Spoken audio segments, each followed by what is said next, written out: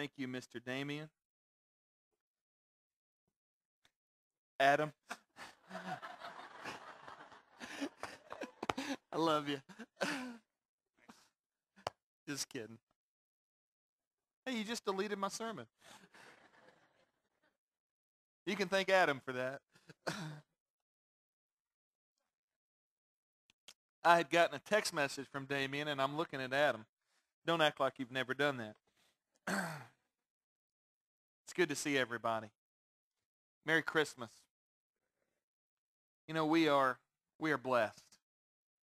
And I love this. I love this time of year. We're going to kind of deviate from the norm today. We've been in this series in the book of Acts for the past 8 weeks, and we're going to continue that next week. But we're going to pause this morning, and we're going to focus on what God is doing. You know, just my heart is overwhelmed this morning, just looking out over you guys. Genuinely love you. Jenny and I are privileged to be a part of this church family. This is the best church in the world. I really do believe it. We're thankful for you. This time of year, always have a tendency to get a little nostalgic. Christmas Day makes 15 years since the first time I started dating a young woman named Jennifer Widmer. Granted, our dating relationship only lasted 1 week because I proposed the following week. Kind of a long story, but I'm going to tell it. This young lady I just instantly fell in love with. I met her, and I went back that weekend to Cross for the Nations where I was going to school, and I told my roommate I met my wife. He said I was a moron. He was right, but so was I. I did meet my wife, and I came back from school, and I mean, we were friends, but on Christmas night, the year 2000, I never will forget, I kissed my wife. It was on my parents' couch after they had gone to bed. And sorry, guys. No, I'm not. And then I asked her to be my girlfriend. The following week, I met with her father, and I asked if I could have her hand in marriage, and he's looking at me like, who are you? And if I'm not mistaken, he used words similar to this. He said, yes. He said, yes, but, you know, let's give some time and just get to know you. And y'all, basically, yes, but a little bit down the road. I proposed the next day. I heard yes, and I just turned everything off. And I left for Romania the following day. And this is all going to tie in a minute. I'm not just reminiscing for reminiscence sake. But I left for Romania for a couple of months to plant a church with WME. And that's what I wanted to do with my life, is be a missionary. That's what I've always wanted since I was 17. Went on my first mission trip, and it was set. That's what I wanted to do. And then God brought this woman in my life that had similar aspirations and similar callings and a similar passion for the Lord. And we were engaged. And I came back 2 months later to a woman that I barely knew. But we started dreaming. You remember that time when you're dreaming what life is going to be about? I've once heard him say, and this is not true in my case, but I've once heard people say that if dating is a dream, that marriage is the alarm clock. But we started dreaming. Ours has not been that way. The dream's just gotten better. Drop the shovel and quit digging for a second. But we made these plans of, well, we're going to be married 6 months. And then after 6 months, we're going to have all of our affairs in order. Not that we owned anything, but we're going to sell everything that we had, and we're going to go live and die on a mission field for Jesus. We're going to start orphanages. We had this beautiful, beautiful vision. You remember what it's like when you were dreaming of what life is going to be like. You remember that time.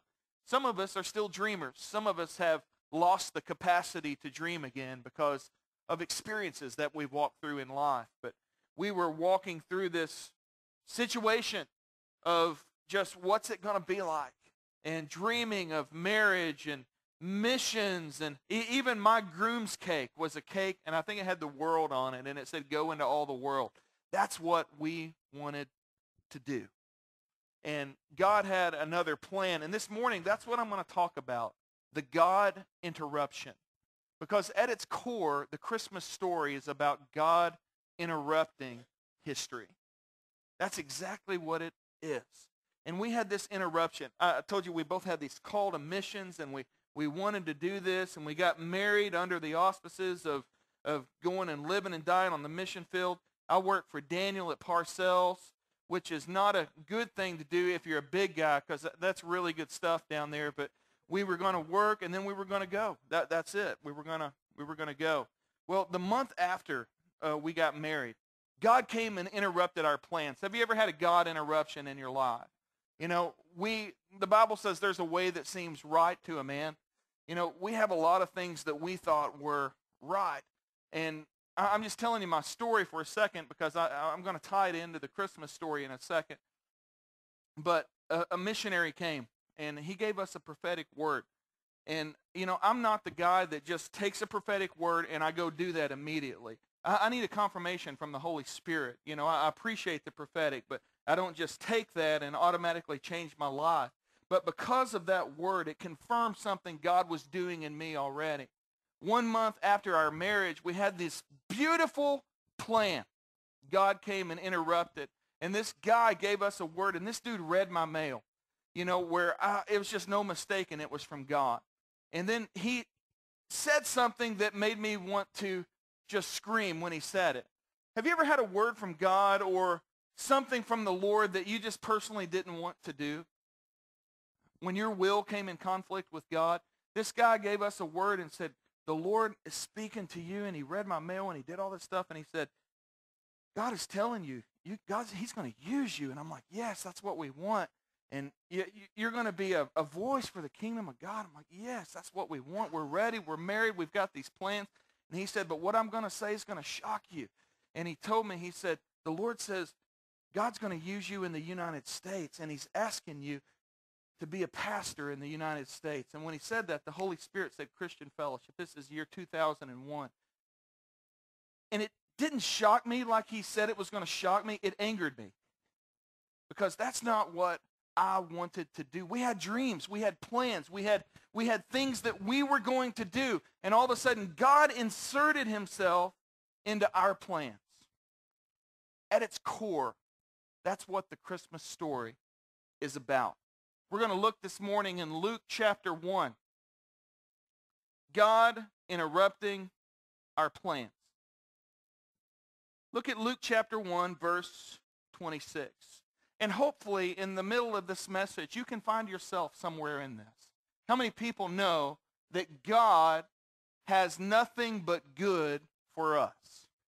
God will never hurt you.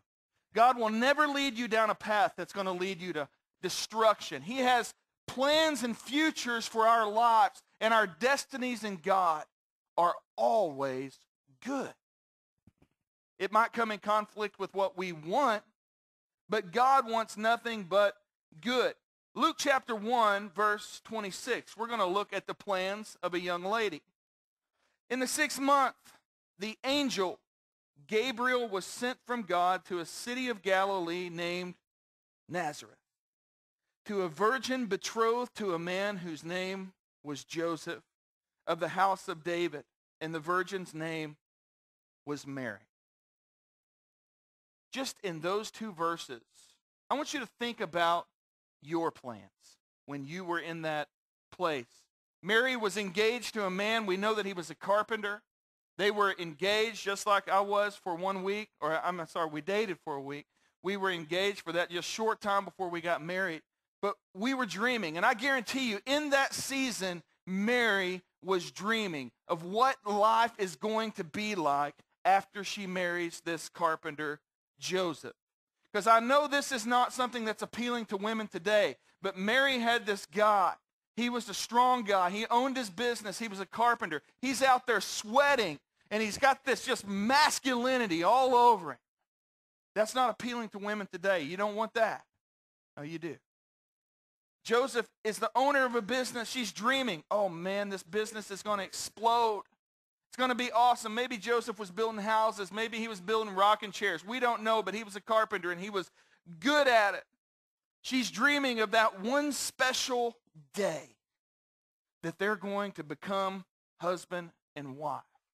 You know, I do a lot of weddings.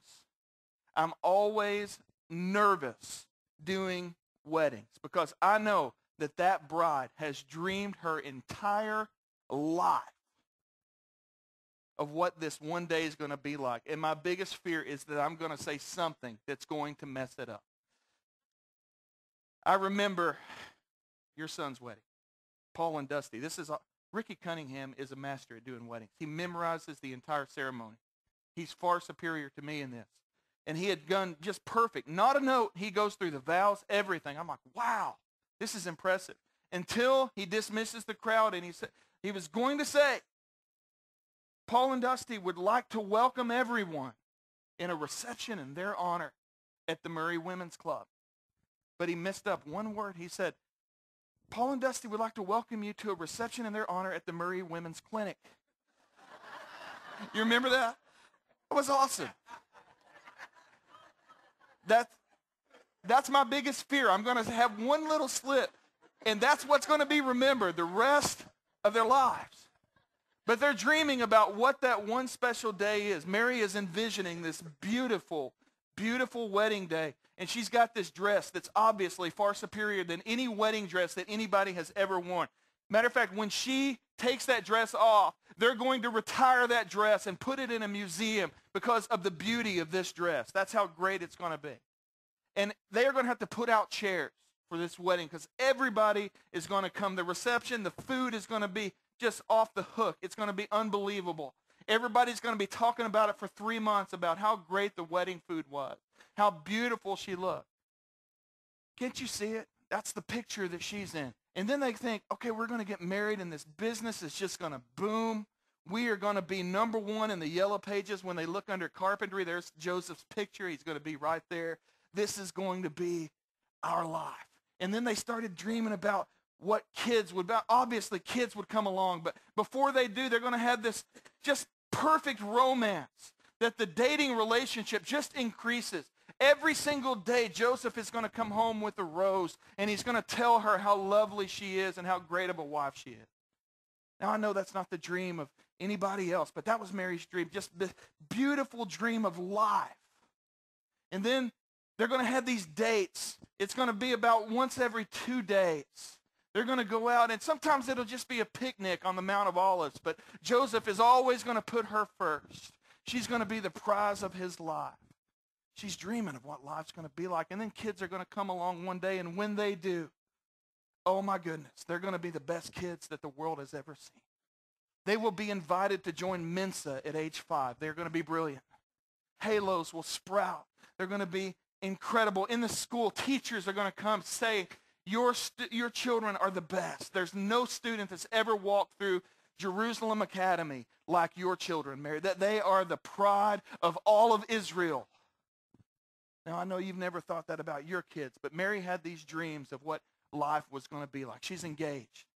Don't you remember that time when you were engaged to your spouse and you started dreaming of what life was going to be like?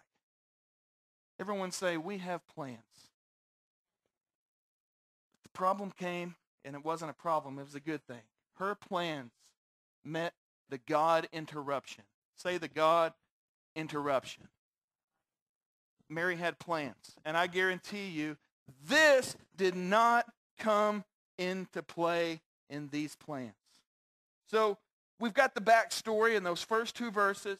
Mary's got plans. She's engaged. She's dreaming of life. We've got a man that owns a business. It's going to be a beautiful life together, just like Jenny and I had plans. And then God interrupted. And then the angel came and said to her, greetings, O favored one, the Lord is with you. But she was greatly troubled at the saying and tried to discern what sort of greeting this might be. And the angel said to her, "Don't be afraid, Mary, for you found favor with God. And behold, you will conceive in your womb and bear a son, and you shall call his name Jesus. He will be great, and he'll be called the Son of the Most High. And the Lord God will give him the throne of his father David, and he will reign over the house of Jacob forever, and his kingdom there will be no end to it." And Mary said to the angel, "How in the world can this possibly be remotely true, being I'm a virgin?" And he said to her, "No, the Holy Spirit will come upon you. The Holy Spirit will come upon you, and the power of the Most High will overshadow you. Therefore, the child to be born will be called Holy, the Son of God. And behold, your relative Elizabeth, in her old age, has conceived a son. And this is the 6th month of her who was called barren. For nothing, say nothing, nothing will be impossible with God." And Mary said, "Behold, I am the servant of the Lord," and the greatest words that anybody can ever say in their life, "Be it unto me according to your word." And the angel departed from her. First thing we talked about is Mary had plans, and I guarantee you it's like the plans you had when you were in the stage of life that she was in, until the God interruption. Let me tell you something about our lives. And I know there's people in here this morning that you're visitors or you're not normally an attender, but I want you to hear me this morning. God will let us live our lives and be just fine. You know, Mary could have lived her life. She could have lived her plans, and she would have been just fine. She would have been happily married to a carpenter, and they would have done their thing. Her dreams, that some of them would have come true. Some of them, she would have realized that Joseph was a man, and this knight in shining armor. When marriage shows up and his breath stinks in the morning, all of a sudden the allure, you know what I'm talking about. Like, who is this guy? His hair didn't look like he did. And in her case, I can't run my fingers through my knight's hair anymore. What's going on? She would have been just fine. But let me tell you something for your life. Just fine is not enough. God will let you live your life according to your plans. But God wants to interrupt your plans and insert himself into your life and give you a life that goes far beyond what your plans and your dreams could take you. And all we have to do is stop and say, "Yes, Lord, be it unto me according to your word." At the core of the Christmas story, there is a girl who had dreams and plans just like we did. 14 to 16-year-old virgin girl that's betrothed and engaged to a man that's about to be married, who had plans and dreams. And at the core of the Christmas story, there's a girl that interrupts her plans because God interrupted them. And she says, "Yes, be it unto me according to your word." Back to our story. In our God interruption in 2001, Mary was good. She said, "Be it unto me according to your word." But I didn't like the God interruption in our lives. So I wrestled with it. And I fought, and I'm like, no, I don't think that's what I want to do. And unfortunately, that's where most of us end up landing a lot of times in our lives, when we feel God calling us and pushing us into his interruption for our lives. We find ourselves standing against it, saying no. But finally, after about 2 weeks, I said, "Lord, this is not what I want to do, but be it unto me according to your word." Just like Mary did. And it didn't take long at all till I realized God knows a lot better than we do. God has a greater life for us than we could ever imagine. God has destinies and purposes on our lives that are far greater than we could ever dream up in our own conjuring and dreaming. We have plans, but then there's the God interruption. And I want you to look at the beauty that came out of the God interruption. If I had a third point, it'd be this: the beauty that comes out of the God interruption. Mary would have never, ever, ever dreamed that this was God's will. But when God interrupted, she just said yes. And I want you to look what came out of it. Luke chapter 2, verse 1. And in those days, a decree went out from Caesar Augustus that all the world should be registered.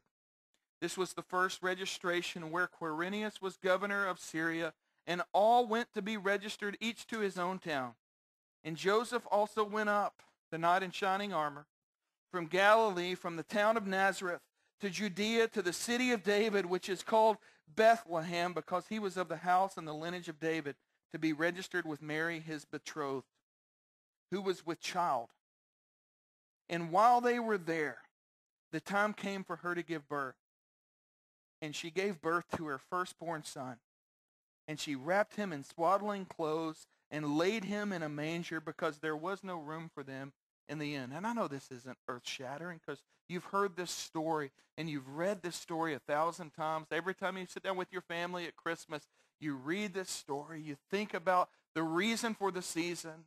We write that on the core of our house, on the side of our house. Jesus is the reason for the season, and he really is. But I want you to stop and pause this morning, and I want you to just think about the seriousness of this. It started with a girl that allowed a God interruption in her life, and it changed her plans, it changed her course, it changed her destiny. And I want you to look at the beauty that came out of this. We were lost in our sins. We were alienated from God. And she said yes to God, and God sent his son through her to come redeem lost humanity. And he finds himself in a manger. And in the same region there were shepherds out in the field, keeping watch over their flock by night. And an angel of the Lord appeared to them, and the glory of the Lord shone around them, and they were filled with fear. And the angel said to them, "Fear not, for behold, I bring you good news of great joy that will be for all people. For unto you is born this day in the city of David a Savior, who is Christ the Lord. And this will be the sign for you. You will find this baby wrapped in swaddling clothes and laying in a manger." And suddenly there was an angel, a multitude of heavenly hosts, praising God and saying, "Glory to God in the highest, and on earth peace among those whom he is pleased." And when the angel went from them into heaven, the shepherds said to one another, "Let us go over to Bethlehem and see this thing that has happened, which the Lord has made known to us." And they went with haste, and they found Mary and Joseph and the baby lying in a manger. And when they saw it, they made known the saying that had been told to them concerning this child. And all who heard it wondered what the shepherds had told them. And this is the verse. But Mary treasured up all these things, pondering them in her heart. God has an ability in our lives if we will let him. If we will let him. You see, we're the problem. We get in the way of God's destinies and his plans on our lives. If we will let him come in and insert himself into our dreams and into how we're living our life and say, "Yes, God," there will come a time that you will be able to look back at the treasures that God has given you because you simply said yes. God can turn the unknown and the fearful things in our lives into a treasure box, and it turns into something beautiful. She would have never dreamed it up, but that's what happened. Her plans met God's interruption. She said yes. And now she's at this place of looking back. She would have never planned it this way. But that's exactly how it happened. And she's sitting there thinking, "Lord, in a million years, if I would have had to draw up my life, it would have never been this. But now I look back at the treasures that I have in you." And with Jen and I, back to our story. I'm at a place, and that's why I'm so nostalgic this Christmas season, I guess. it's hit me because I feel like that the Lord has opened up our treasure box. And I'm looking at people in this place that if I would have lived my life the way that I wanted to live it, I would have been just fine. I would have been fine. It would have been a good life. But I look at all the treasures that I would have missed. Right here's one. Damien.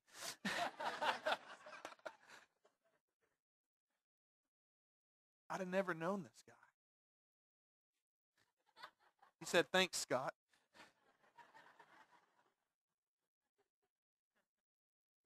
I would have never known anybody that's in here at this point because I wouldn't have been here. And I look at our lives. The people sitting in the pews of this church is the greatest treasure in my life. I was talking this week about on Facebook, if I could have $10 million or a relationship that I knew would stick with me and beside me and be a true friend, I'd take the relationship because life is about people. And I'm telling you, I love you every week. This church, you are the greatest treasure in my life. Got a Christmas present last night from Kaylee. She gave me this coffee cup. But on the coffee cup, it had our church logo. It was an awesome gift. It just really melted my heart. And I messaged her last night. I said, "You pretty much encapsulated the true treasures in my life, coffee in this church. You're slightly above coffee." No, I'm kidding. Our plans met God's interruption, and it always turns into a treasure box that you can look back and you would have never had these things. We love you guys. And God has a purpose on our lives. And God was speaking to me this morning, and I know this is simple, and I've talked about similar things before. But there's people in this building that's in 3 different places. And I've got a couple of verses for you. The first one is this. You may be living a life like Mary, and you may have plans. But God is calling you out of the mundane. God's calling you out of a mundane existence of living life for ourselves. God's calling you into his plans. That verse in Jeremiah says, "For I know the plans that I have for you, says the Lord. They're plans for good and not evil. Plans to give you a future and plans to give you a hope." Let me tell you something. God's plans on your life are always good. You might not like it initially, but if you jump in and say like Mary did, "Be it unto me according to your word," man, you will live the greatest adventure that you could ever imagine because you know you're in that perfect place that God has stationed you to be. And there's nothing like it. See, some of us being just fine is okay. And I'm not condemning you for that. But for me, I don't want a life of just fine. I don't want a life of existing. I don't want a life of just making it through. I want to be in the exact place that God wants me to be. I want to accomplish every single thing that God has for me to accomplish on my life. And I know that's in our heart too. We have that hole in us that desires to mean something. We want to mean something. We want to do something that has some type of value. Nobody wants to have on their gravestone written the word irrelevant. You know what? They were good. They didn't do anything. They were irrelevant. First thing we got to do is realize God is calling us out of the mundane. And I want you to hear me on this. You didn't have to hear me on anything else I said. But I'd like for you to hear me on this. There's some people that have said yes to the God interruption. And you said, "Yes, God, I've had plans, but I felt you calling me out of it, and I said yes." And the truth is, you may be living in the midst of a trial. And it didn't quite work out the way that you thought it would work out. I did, Richie. I did say yes to God. I was having my dreams, and he came and he called me, and I stepped out. And since then, there's been nothing but trouble and heartache and trial and pain. I've struggled ever since I said yes. You talk about living in a treasure box. I feel like I'm living in a pit. Now, I know I'm not talking to anybody in this building, but the verse for you is, all things work together for the good of those that love the Lord and that are called according to his purpose. And let me tell you something. God is the God of the final word. And those things that you are experiencing right now in hurt and hardship and trial, we still serve the great Redeemer. And if you will just keep on holding on, his word will turn into truth in your life. Hold on to what he said, because his word is true. God, I said yes, but I'm experiencing hurt. Hold on a little longer, because he is the great Redeemer and his word is true. And every one of those situations that you are saying are so hard, you'll be just like Mary. And there'll be a time you look back and you say, oh, Jesus, that hurt. But I see what you did through that, and that's in my treasure box now. I look back, I see that you moved through this. See, that's the kind of God we serve. We serve that kind of God that doesn't just leave us abandoned. God has not called you into heartache. God's not called you into pain. But we've got to be willing to hold on through the trials to get to the treasure. Hear me again. Hold on through the trials to get to the treasure, because we serve the great Redeemer. And the Bible just simply says, all things work together for the good of those that love the Lord and are called according to his purpose. That doesn't say some things. That says all things. Let me tell you, God is not taken back and surprised by the hardship you're experiencing here today at this Christmas season. He's not sitting around frantic, rubbing his hands together. What am I going to do? His word is true. All things work together for the good of those that love the Lord and are called according to his purpose. If you look at my, I'll call it portly body, I've got scars. I've got bruises. Got a lot of things that's none of your business. To show up. And truly, that's what my life is too. I got a lot of scars. Got a lot of bumps and scrapes. Got a lot of things that I wished I didn't have to walk through. I got something on my chin right there. Hair won't grow there. I'll have this beautiful beard like I did this fall. It was just pure glory. But this one spot, a little line right there. T-ball. Got knocked into a fence and had to go to, you remember that, Mom? Had to go to the emergency room. They put stitches in it. Scared me silly. It's just part of who I am now. This scar on my chin. I got scars on my feet. I got the ugliest feet this side of the Mississippi. Thanks, Dad. Just all cut up. Had to walk through some things. Blew out both of my Achilles. Got big scars around the back of both of my feet. Got scars on my shoulder. Got scars in a lot of places. Just means I've walked through something. But look, I can move every one of those parts today. Might not have hair growing there, but it's just a reminder I had something that happened. God has an ability to heal those things in our lives that hurt.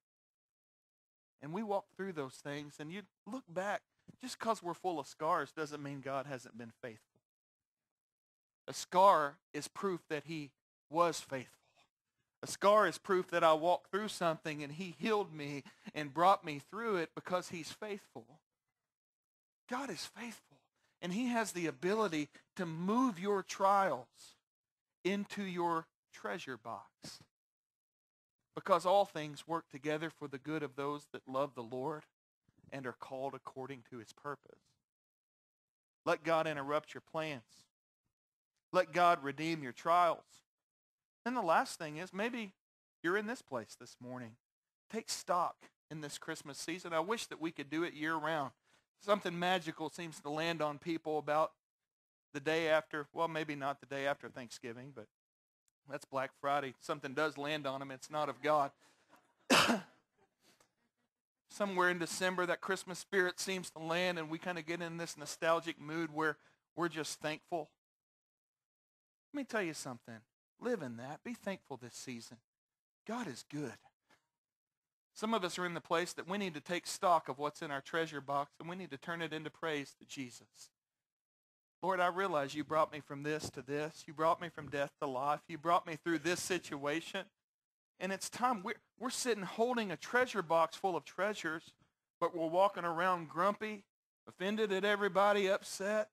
Be thankful for what God's done in your life. Open that box and take a look at the faithfulness of God and just begin to let praise flow out of your life. I'm telling you, we serve a faithful, good God. And those things that don't matter that we've been holding on to so tight, let them go and take a good stare at the goodness and faithfulness of God in your treasure box and just begin to praise him. I've been overwhelmed this week with what God has done in our lives these last 15 years. From the first time I kissed that woman on my parents' couch after they had gone to bed. We had plans. Didn't work out the way that I thought it was going to work out. But I'm so thankful I let God come in and I said yes. And now this week I've just been looking at this treasure box that God has done in my life. And I've just felt this overwhelming praise. And your faces in this church have just been coming before me. I'm like, God, thank you so much. Thank you that you brought this person into our lives. They've become such a treasure and a treasured friend, Lord. Lord, thank you for allowing this person to go to this place and do this for you. That's become such a treasure for me.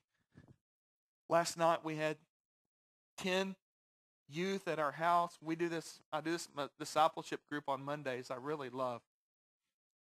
And after they left, my heart just got overwhelmed. I'm like, God, thank you for these guys. You're just a treasure in my life, Lord. Can't you see that we have plans? And if we just stop and say, God, yes, whatever you're calling us to, it leads to this life of just goodness because he knows the plans he has for you, and they're good. He's trustworthy. Father, we thank you this Christmas season, Lord. Lord, may this be a lifestyle, Lord, that we can just submit our ways into your hands and let you direct our paths, Father. Lord, I thank you. That one interruption that came in the history of man, Lord, that's never going to happen again. Lord, you've sent Jesus Christ to die once and for all for our sins through Mary. But in her heart and in her attitude, Father, she's a human just like we were, Lord. May we learn the lessons from her and live that life of, yes, Lord, be it unto me according to your will. Lord, may we not hold so tightly our ways and our demands and the way that we think things ought to go. But may we just release that and say, yes, Lord, be it unto me according to your word. I choose you. I say yes. And Lord, when things start happening that seem to be coming against that, Lord, may we rest in the fact that you are the Redeemer and that all things will, in the end, turn into a treasure, Lord, because your word is true. So this morning, Lord, we just open up our box, Lord, and we just say thank you. Thank you for your goodness, Lord. Just personally, Lord, I thank you, Father, for redirecting my life. Lord, I thank you, Jesus, for your faithfulness, Lord, these last 15 years, God. Lord, I thank you that you've never left us. You've never forsaken us, Lord.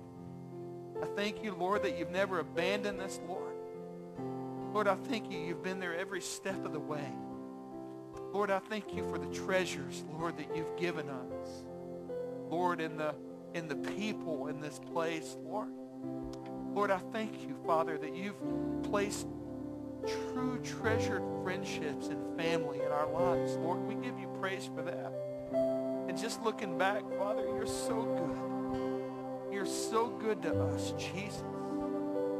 This morning I choose to let go of things that simply do not matter, Lord. And I say thank you, Lord, because you're faithful. Lord, you're trustworthy and you're faithful.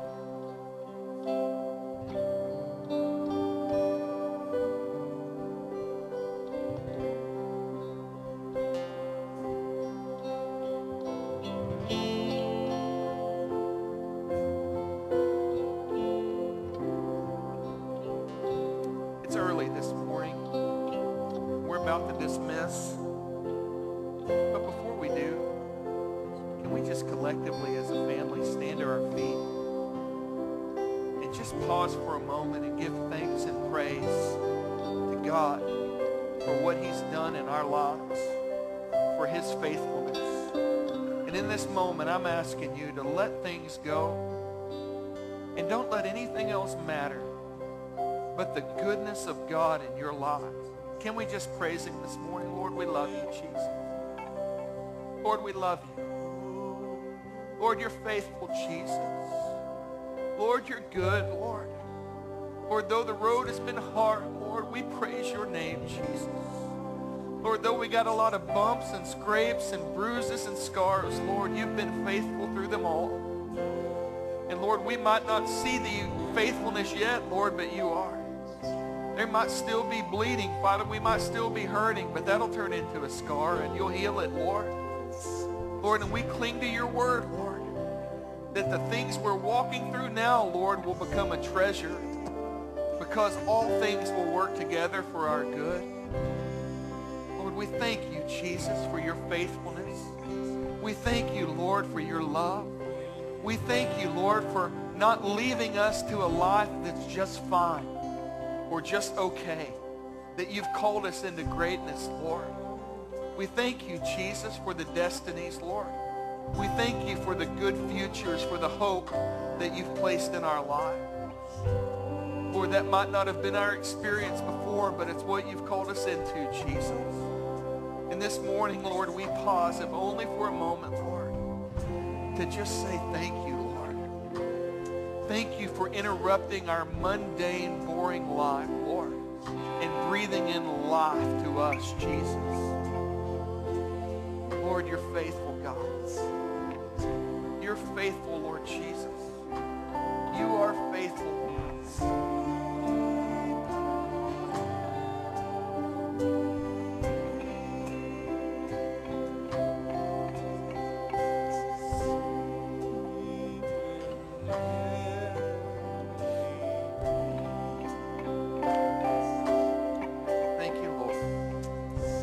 Father, in the name of Jesus, I just bless this congregation, Father. Lord, I pray in 2016, Lord, that it'll be the best year, Father, that we've seen yet. Lord, I pray that we will feel you, we will know you're there, Lord, in the deepest, darkest places that we walk through, Father. Lord, and as we stand on the mountaintop, Lord, and may we not forget that it was you that brought us there, Lord. Lord, we're expecting good things. Father, we trust you and we firmly plant ourselves in you. Lord, I bless this congregation and our church family today, Father, with every good and perfect gift from you, Father. Lord, I speak life into their lives, Father. Speak health into their lives in the name of Jesus. I speak the peace of God that passes all understanding. May it guard their hearts and minds, Father. In the name of Jesus we pray. Amen. I love you guys. Love on each other as you're dismissed this morning.